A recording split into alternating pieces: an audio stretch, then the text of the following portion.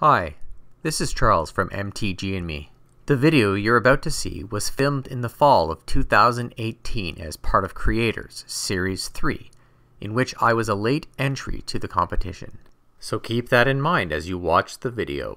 Unfortunately, the ambitious Series 3 did not get executed as planned. However, as a group of competitors, we decided it would be best to release our videos regardless. Please check out the other competitors for CreaYTors Series 3. Thanks for liking, commenting, and subscribing. And as always, thanks for watching. MTGandME, this is Charles. It's been about a year since Wedge from the Mana Source has released an episode of the worst cards in Magic. And now I can understand why. When I started this project, I really thought it would be fun. But now that I've gotten into it, I get it. I really do. What is the fascination with these cards? They're bad cards. They're terrible.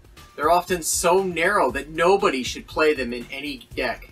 And sometimes they never should have even been designed.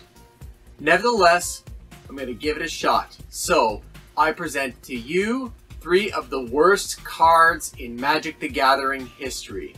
Alright, let's go.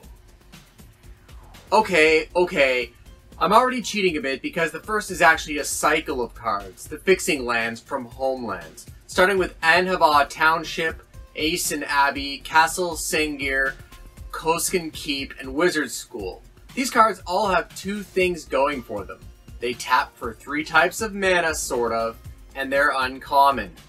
Well, Wizard School and Castle Sengir kind of sound neat, they have decent names, and I guess you could lump in the art as a positive if you're a fan of that sort of thing.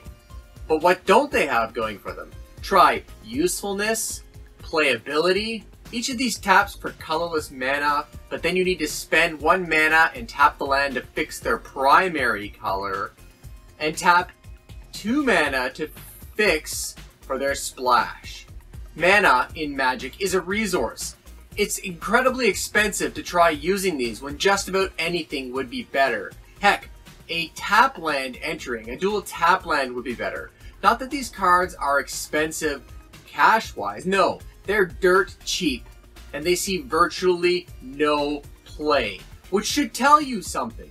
It's almost as though these lands are literally siphoning the life force from your body.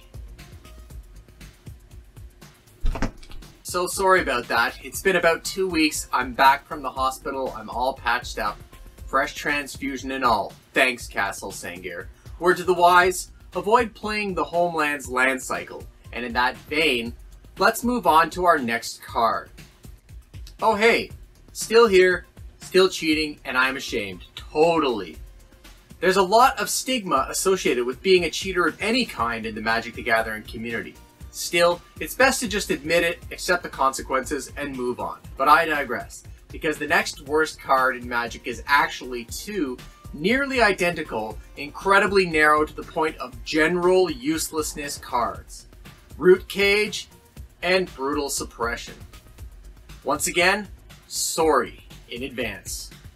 In the interest of full disclosure, I've never played Prophecy Unlimited. One can only assume and speculate that these might have seen play in Draft or Sealed as a subtype specific poser. But what do you do with these cards afterwards? I guess if your friends are playing a Mercenary or Tribal Rebels EDH deck, you could build these into a hate deck. But let's be honest, those decks are probably bad anyway as well. And if you do that, you probably didn't want any friends. With all that being said, there isn't much more to add. So I'm just going to stand here, avoiding eye contact, and contemplate my life choices.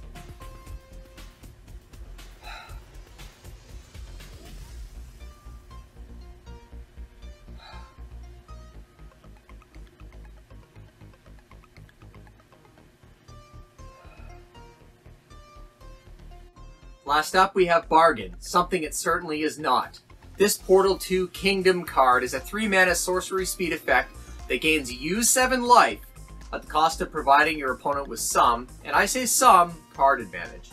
If you're ahead, you'd never play this card. If you're behind, This might buy you at best an extra turn, at the cost of essentially fueling the fire burning under your feet.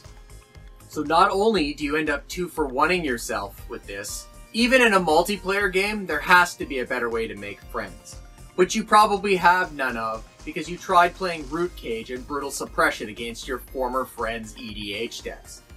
Sure, the art is weird, so that's something. But this card, say it with me, is not good. So that about wraps it up, thankfully. If you've enjoyed this video and you want to see more of them, you might have to go somewhere else, because I'm done. I'm done scouring the internet for the worst cards in Magic, I'm done talking about them, and I feel spent. Then again, Wedge hasn't done one of these in nearly a year, so maybe he'd like to hear from his fans when the next one is coming out. Now, if you'll excuse me, I'm going to go do something more productive, like lose a few games of MTG Arena, or sort some cards, or sleep, or something. But not this. Anything but this. Thanks for watching. If you enjoyed the video, you could help us by clicking that like button and leaving a comment. And to support the channel, please click that subscribe button. Also, don't forget to check us out on Facebook and Twitter. Thanks for watching!